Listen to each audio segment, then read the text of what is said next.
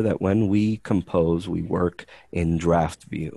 Um, Oftentimes, Word, when you open up a document, will automatically open to print layout view. So if to change it to draft view, you go to View, and then here under Document Views, you would hit Draft.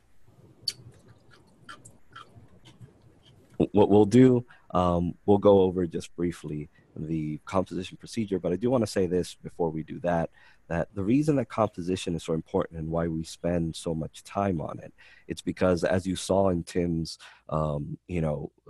tutorial of or overview of the well-formed document workflow, you'll see the composition is right there at the beginning, right? And it's important that if you are able to, if you're coming into the well-formed document workflow from that beginning where all you have is a raw file from the author, to be able to understand composition, at least to the level where you're able to, troubleshoot some issues. It does not mean that you need to know the entire SCML list. It doesn't mean that you can look at a document and say, I know that that's BQ1S for, whatever reason it might be, right? It just means that you have this idea that composition fits into the overall well-formed document workflow, because once you apply structure here, everything else down the line is a whole lot easier, and it actually reduces the work that you would have to do continuing on. And if you ever have any, composition questions or anything like that, we are always here to help. That is our goal and our mission, to make sure that you understand this. And let's say later on down the line, you guys become experts at composition, and you notice things that are like, hey, this is kind of weird or anything like that. We are always open to your feedback and to what you might need from us. So I just want to leave that out there so nobody feels overwhelmed. I like that idea that we said at the beginning, that it's an overwhelming, but it's not bad overwhelming. That's a good thing. But we're going to try to minimize the overwhelming as much as possible. So we went ahead, just to go back. I see that the chat is blinking at me. Let's bring that back up.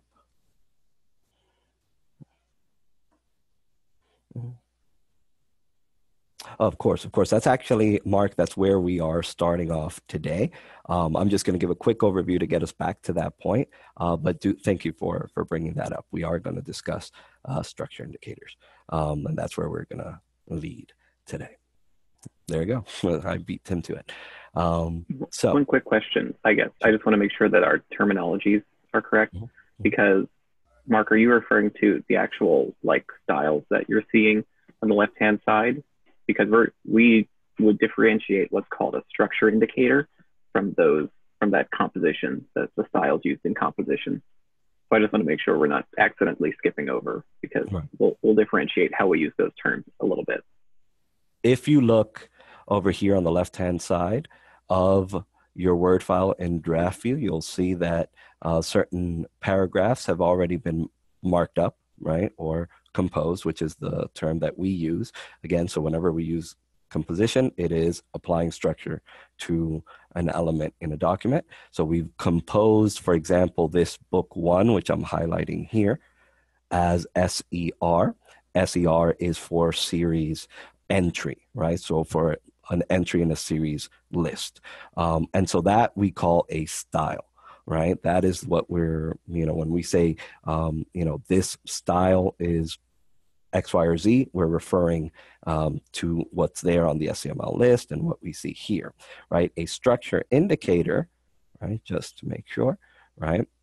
And you don't need to follow me here. I'm just doing this as to define it before we get to that point again. You actually insert it here using the SAI.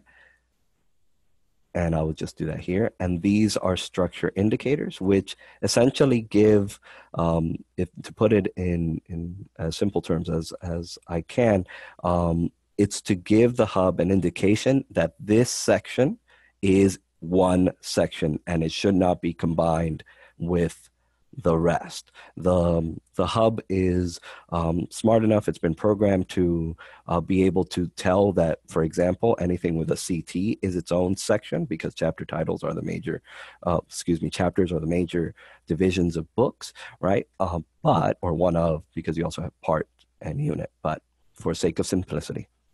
chapters are a major division of a book. So the hub does not need for you to indicate that a chapter is its own section. It will pick that up on its own. But when you have front matter, especially in the front matter, you don't have chapter title or part title or unit title or any of those to sort of indicate that these are sections. So we sort of force it and say, this is where you begin this chapter section, and this is where it ends. And then I would insert structure indicators for the rest. And I'll show you how to do that later on, right? Once we go over this small overview. And this is an image query. What we'll do, let's do this so that way we don't jump around and cause any confusion. We'll go over just the procedure in this sense as we're going to go through now, and then that should answer your question. Once we get to the image query section, I'll make sure to spend a little time there.